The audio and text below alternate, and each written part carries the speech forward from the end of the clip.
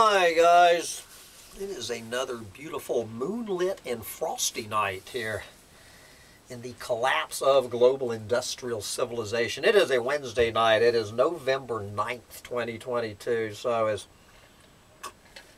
hard as I'm trying to avoid all the various dog and pony shows, you know, a little bit of good news, I guess, coming out of the dog and pony show on this side of the pond yesterday. So it appears that civil war and outright fascist dictatorship, I mean, you know, the in-your-face level of fascist dictatorship has been held off for at least 2 more years. So now we can think of something else to talk about than the impending civil war. So anyway, there's been some really funny shit coming out of, you know, but I'm not allowed to talk about it. I do appreciate all of my my trickster listeners seeing if I can withstand making a comment about the and it's getting tougher because there are some funny stories coming out of that complete waste of hot air. But anyway, with all of that, you know, trying to dodge all of those, I came across this one a couple of days ago right here in the mainstream media. Do you remember this fellow named John Stossel? I guess that's how you pronounce S-T-O-S-S-E-L. I used to be a fan of this guy. I mean, I like the guy, John Stossel. Hadn't heard from him in, good Lord, I hadn't heard from that dude in 25 years. I see a picture of John Stossel. He looks just like he did 25 years ago. I mean, the guy has not aged a day. But anyway, I'm glad to see John. You know, I feel like that John Stossel is probably a Trump-tard. But even so, I do like the guy. You know, he's a professional whiner is what he is. His rants... He has a very understated, kind of a whiny rant style. But it's always appealed to me. And I'm going to put the little dog down. The little dog seems to have found a mousey in the tiny house. Is there a mousey or not? Where's that mousey? There's a mousey up there. Where's that mousey? You know there's a mousey in this housey. Anyway, we're going to let the dog go find the mousey.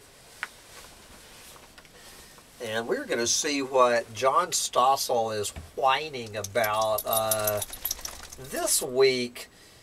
And it's too bad because this is just part 1 of this column in this video, which apparently he's coming back with part 2.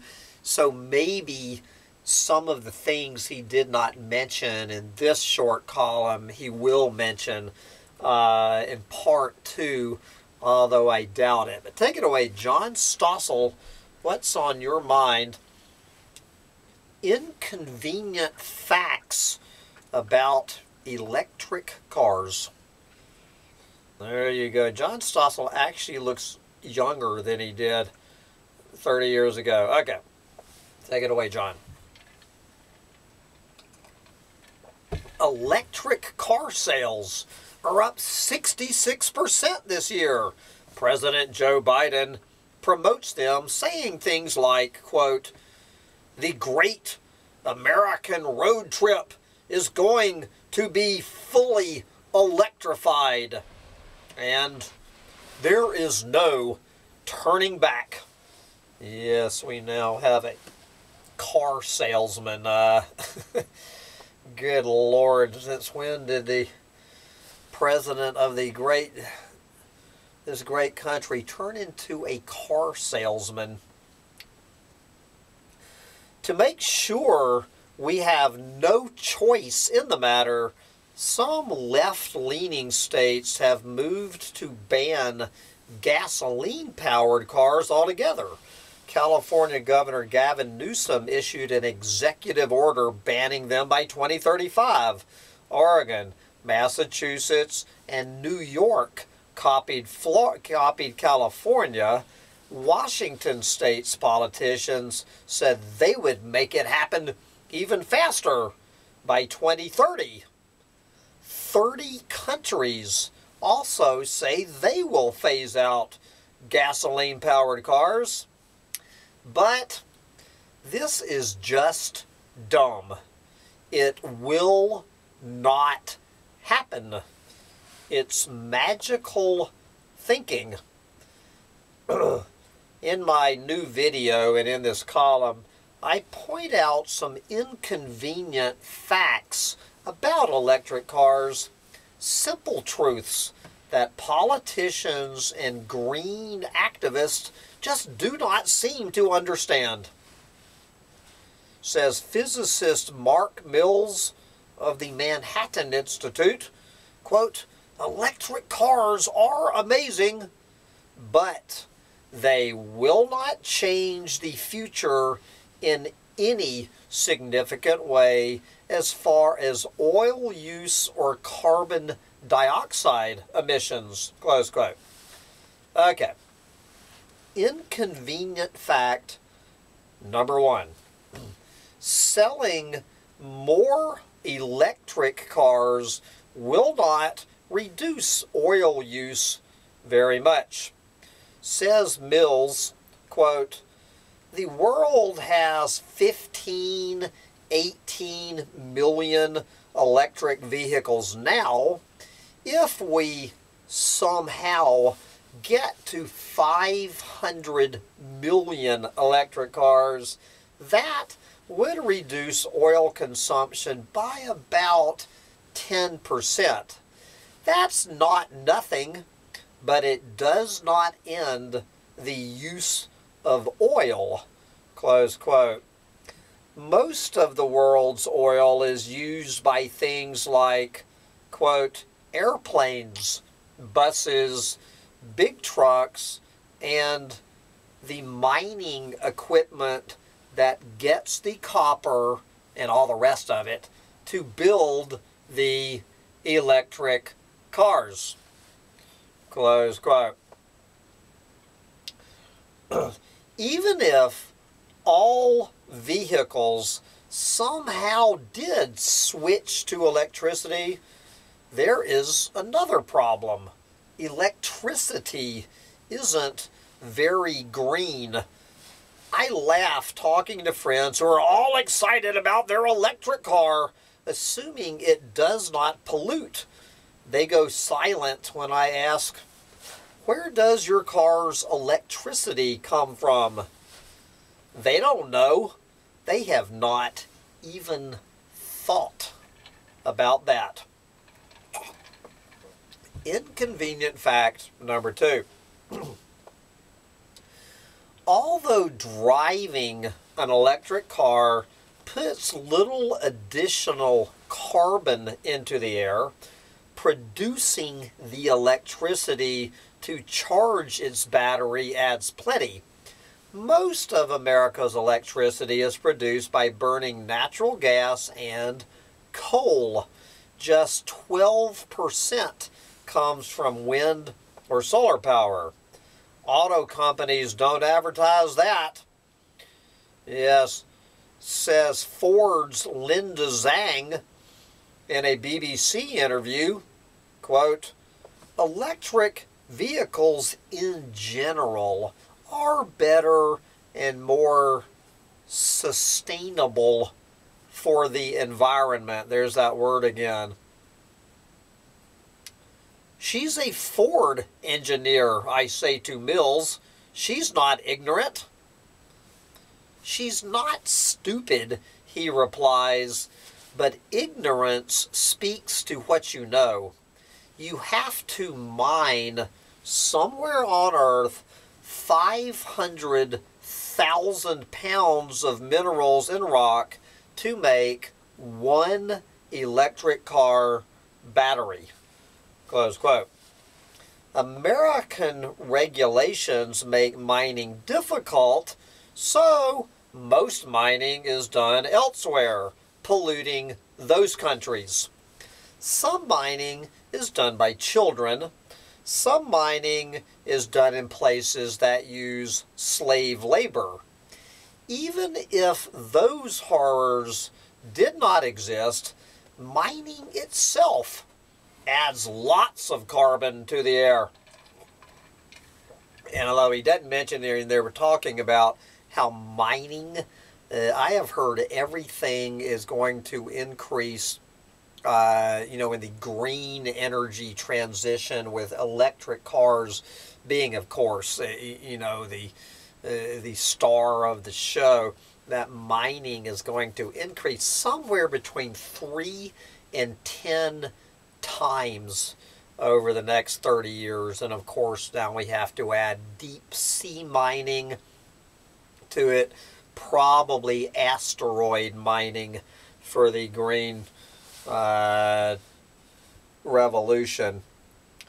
Says Mills, quote, "If you're worried about carbon dioxide, the electric vehicle has emitted 10 to 20 tons of carbon dioxide from the mining, manufacturing, and shipping before it even gets to your driveway." Volkswagen published an honest study in which they point out that the first 60,000 miles or so you're driving your electric vehicle, that electric vehicle will have emitted more carbon dioxide than if you just drove a conventional vehicle. You would have to drive an electric car 100,000 miles to reduce emissions by just 20 or 30%, which is not nothing, but it is not zero, close quote. Back to John. No, it's not. If you live in New Zealand, where there's lots of hydro and geothermal power, electric cars do pollute less. But in America, your zero-emission vehicle adds lots of greenhouse gases to the atmosphere. Politicians and electric car sellers don't mention that. Most probably don't even know it. In a future column, 3 more inconvenient facts about electric cars, and I'm sure one of those will be about the batteries. That whole big convoluted mess with the batteries. Now, my guess, and again, since he hasn't come out with part 2, or I haven't found it yet, is that he will not mention, and I'm not going to, I've had this rant before, so I'll just touch on it a little bit. He will not mention, besides the battery, that everything else about the car, whether it's electric or gas-powered, is the same impact on the planet. And when you add the battery onto the electric car, that the electric car takes more, you have to eat more of the planet to produce the electric car. And now I don't think that, and the subset of that is the other thing that you never hear about is tires. Manga Bay has mentioned this several times. Tires don't care if they are put on electric or gas-sucking cars. A car is a car as far as a tire is concerned, and the rubber in the tires It's between the amount of rainforest, particularly in Southeast Asia, with these damn rubber plantations. You know, it is almost up there with palm oil, that the rubber in the tires is all the same. No one talks about that. Just the ecological damage caused by tires. Good Lord, how many tires have I gone through in my own gas-sucking trucks? And finally, again, the only person other than Sam Mitchell mentioning this is Rhett Butler from Manga Bay, that cars, in my opinion, and I think Rhett would agree with me, that it's not even the cars, it is the roads that the cars drive down. Roads do not care whether the car driving up and down that road is electric or gas sucking. Road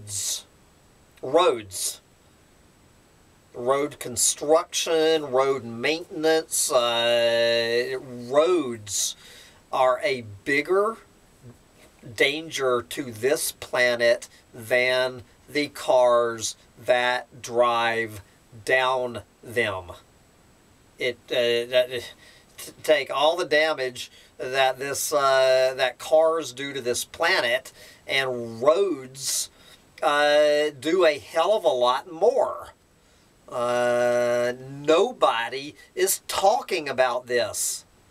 The single biggest threat to planet Earth from the automotive industry is not automobiles.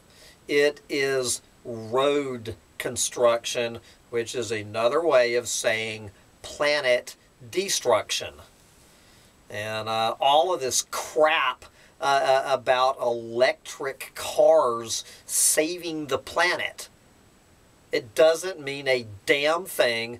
It is probably the single biggest bright green greenwashing lie of them all. You know, and I'm not saying don't get a damn electric car. Get you an electric car, but anybody, any clueless moron, most likely a lefty, believing for 1 minute that trading in your gas-sucking car for an electric car is doing a goddamn thing to save this planet. You are so clueless that, you know, whatever, dude, if it helps you sleep better at night.